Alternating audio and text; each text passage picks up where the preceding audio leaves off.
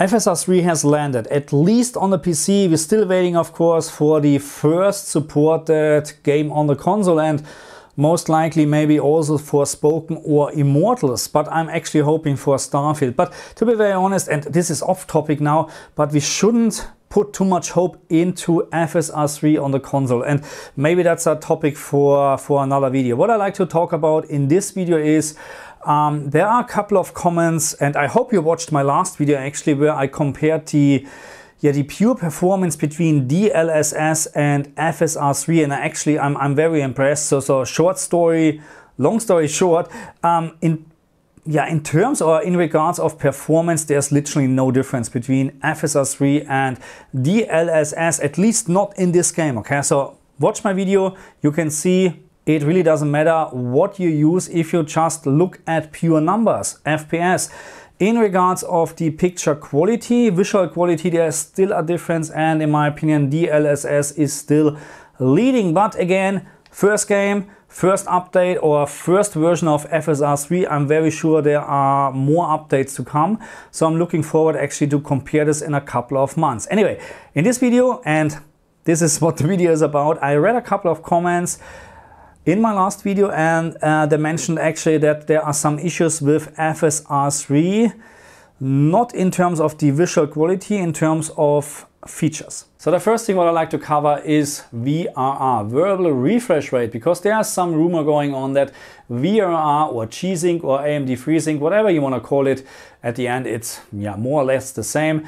But there's some rumor going on that VRR is not working anymore with FSR 3, and this is not quite right. I mean, there is a restriction, but not with FSR 3, because if I turn on FSR 3, let's say to the quality mode, you can actually see my VRR or the FPS counter is still working, and I can assure you there is right now no stuttering, or this is a very nice gameplay experience at the moment. VRR at this very moment is working, but as soon we enabling the frame generation, then we have an issue, because now VRR is actually not working anymore and we have a lot of stuttering on the screen. And I found actually a very weird behavior, because as soon you activate FSR 3 frame generation, and let's say we're using the FSR 3 native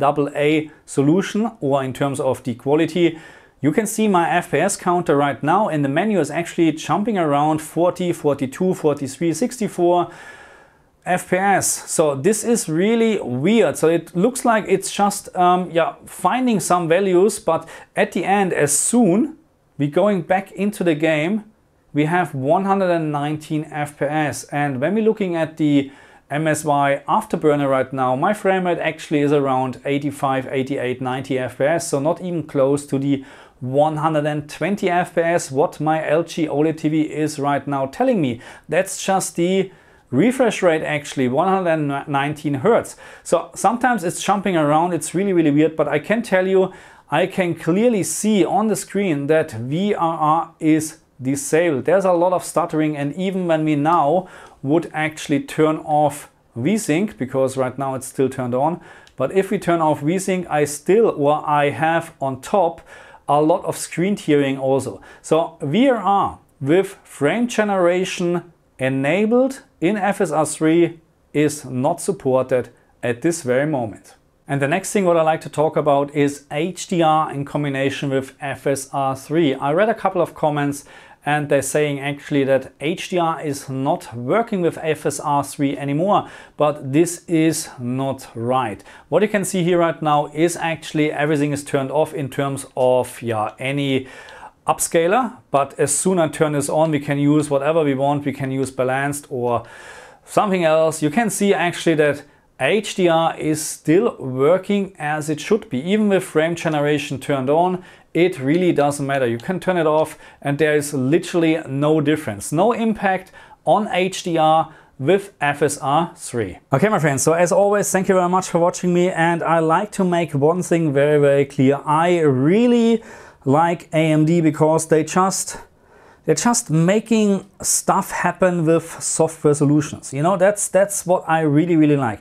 I hope that with my next PC build, I can actually support AMD. So I'm using an AMD CPU also with my latest PC build, 7950X3D, because this is, in my opinion, the best CPU what you can buy at this very moment in combined for workload and gaming, okay? So, but in terms of GPUs, I still think NVIDIA is the better option for content creators like me, because I need the NVIDIA broadcast solution and stuff like that. You know, you just need all the stuff what NVIDIA is offering for content creating. If I would just game, if I would just play a game, I would actually buy an AMD graphic card. First of all, cheaper, almost the same performance, and then most of the time you're getting actually more VRAM on top. You spend less money and you get actually more. And yeah, ray tracing is probably not on the same level in terms of performance, but that's a different story, because even for all the ray tracing effects, because I like to play in 4K actually with a high frame rate,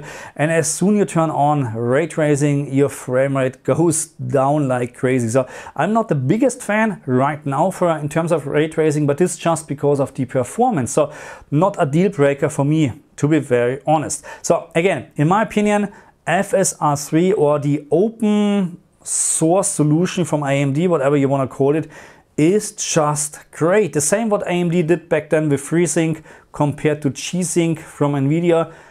It is just a much easier and the point is everybody can use it, you know.